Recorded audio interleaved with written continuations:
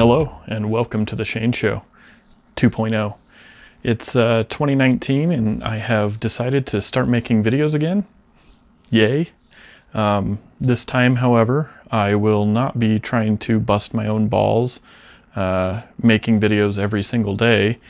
That didn't work out well. Instead, I will just be making one video a week, maybe every 2 weeks. For this series, though, I have planned 8 PC builds, which is actually why I named it Mercury. I'll be naming these 8 PCs after the 8 planets of our solar system.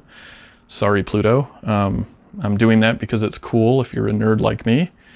For this first PC, I'll be building a Windows 3.1/DOS machine.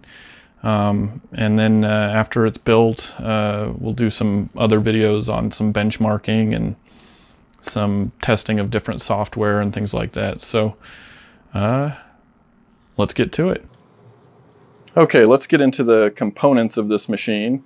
So originally I was planning on using this 386 motherboard. It comes equipped with an AMD 40 megahertz 386 processor, which would have been awesome to test out.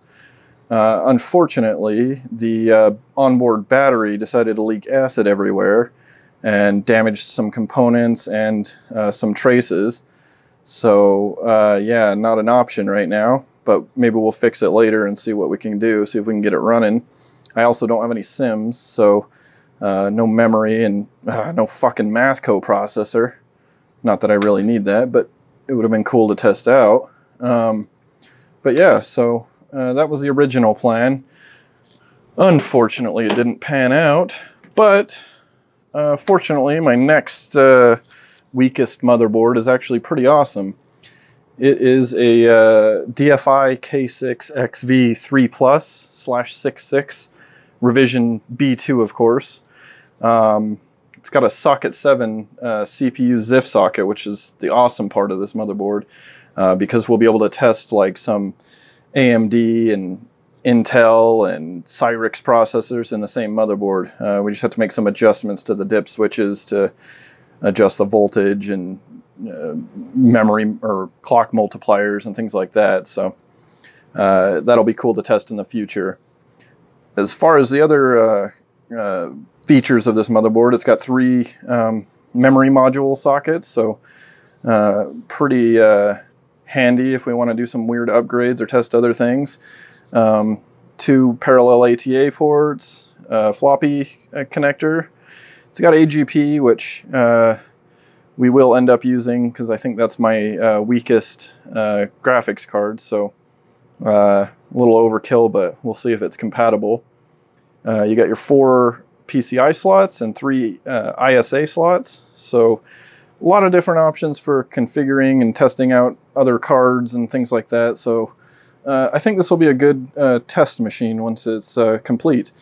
As far as the I/O goes, we've got your PS2 mouse and keyboard ports, 2 USB, which I don't think that there's a way to get it to work on DOS or Windows 3.11. So I'm going to try, but I think that's kind of a pointless port for what we're doing.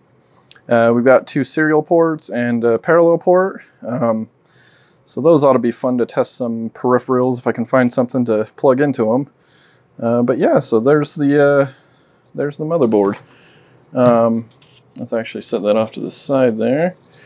Let's do the CPU next. For the CPU, we've got an Intel Pentium with MMX technology. Fuck yeah. 200 megahertz. Yeah, so that should be adequate for what we're doing. Well, it should be actually quite overkill, but I do plan on underclocking it, testing some things with the L1 and L2 cache, and see if I can simulate the performance of some other machines. This way we can run some DOS games in their native speed. DOS games, a lot of them are kind of real sensitive to the clock speed of your CPU, and if you have something too fast in there, it'll actually run fast. So we'll see if we can address that issue. I've also got the Intel inside badge for the front of the case. So pretty awesome to have that. For the memory, it is PC100 at 64 megabytes. So just to give you an idea, my first Windows 3.11 PC had 4 megabytes. So 64 is going to be quite overkill, but what can you do if that's the lowest module you have? So that's what we got to use. That's what we'll use. What else do we got? Sound card. So this is a Sound Blaster 16. It's model CT2980. Pretty standard issue. Let's see, it does have a couple connectors on it. It looks like it's an IDE port. So plug in a hard drive to it, or well, actually I think a CD-ROM is more appropriate for something like that, but we'll test it out and see what we can do. This looks like some sort of add-on connector, probably for some MIDI device or something like that, I don't know. For the connectors, we've got your joystick port, speaker out, mic in, and line in.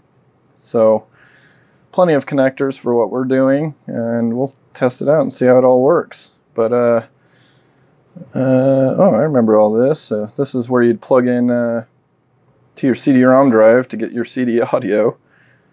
Pretty sweet. It is an ISA card, so we'll get to utilize one of our ISA slots. Pretty nifty. And video, we've got the Trident 9750. It has 4 megabytes of VRAM, I believe. Yeah, 4 megabytes. So just your standard VGA connector. It is an AGP card, but hopefully it's compatible with Windows 3.11 and DOS games, but I guess we'll find that out eventually. Yeah, so there's that. The storage we're going to use is actually pretty cool. It's a Seagate Medalist 2132. It's 2.1 gigabytes. I'm not sure the file system that we're going to have to use for this OS, but I don't even know if... I think 2 gigabytes is the cutoff, so I don't know. I guess we'll see, but that's the smallest physical hard drive I have, so it is old. The sticker on it shows 96, so I have no I have no faith that it's going to last too long. These old hard drives do have moving parts, so things fail, and well, you know. But I did want to stick with like a physical hard drive just to try it out and hear those clicks click away. If worse comes to worse, I will swap out the hard drive with a little module that plugs into the IDE slot that allows you to stick a SD card or compact flash into it. So then you're using a solid state memory and less chance of issues. So what else do we got? We got a Panasonic 3.5-inch 1.44 megabyte floppy drive. So pretty generic, but hopefully it works. I haven't tested it, but I did buy some floppy disks, which on the listing actually said, you know, they have no way of knowing that they work because they didn't test them. It was an unopened box, but yeah, they kind of just randomly stop working eventually because, you know, old technology. Didn't know what the hell we were doing back then. And then finally, again, kind of overkill, but I think this is going to be the main method of getting software actually onto the device. It's a 12-speed CD-ROM drive, and I think made by Teak. It's the CD512E. And I think that my first CD-ROM drive was, I think, a 2X, I believe. So a little overkill again, but I'm not too worried about that. I'm mostly concerned about seeing if we can underclock the processor and kind of simulate some older speeds. But this is the basic hardware setup. Let's get to building it.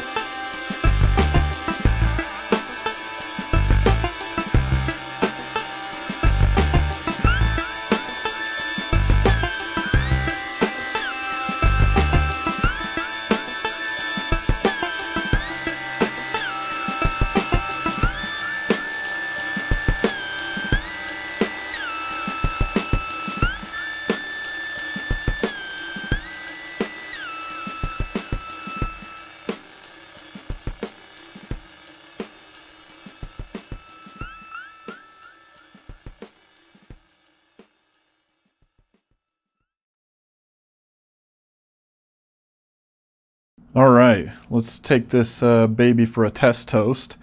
I have not turned it on yet. I got it all set up, and I actually placed a microphone inside so we can hear the clickety clicks of the hard drive and any post beeps and whatnot. I thought that would be fun. Let's see if it does it.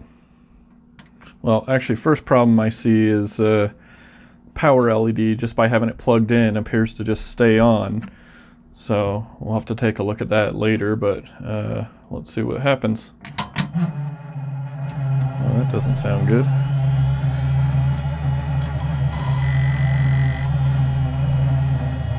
But it is turning on.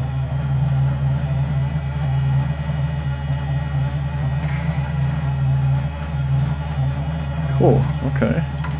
Looks like it showed up the hard drive and the CD-ROM drive. And nothing on the hard drive, so no system disk. Hopefully it's not a disk error, but yeah, looks like everything worked perfectly. So I guess next time what we'll be doing is we'll take a look at this light, and it sounds like the fan in there or something is not running as well as it should, so we'll take a look at that as well. And then we'll get to installing the software and configuring everything. So thanks for watching, and stay tuned for future videos.